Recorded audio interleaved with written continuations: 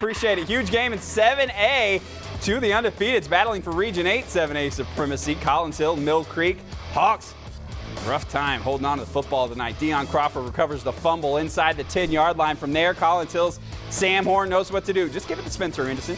Nice little quick touchdown right there. And then Mill Creek, more turnovers. Was it the rain? I don't know, but this one was a killer. They're going to complete the pass here, but Adarius Jones strips the ball right out of the receiver's hands. Once again, Eagles knocking on the door. This time, Horn going to find Anderson and Collins Hill, the team to beat even without Travis Hunter in 7A. They went on to win 40-10 tonight.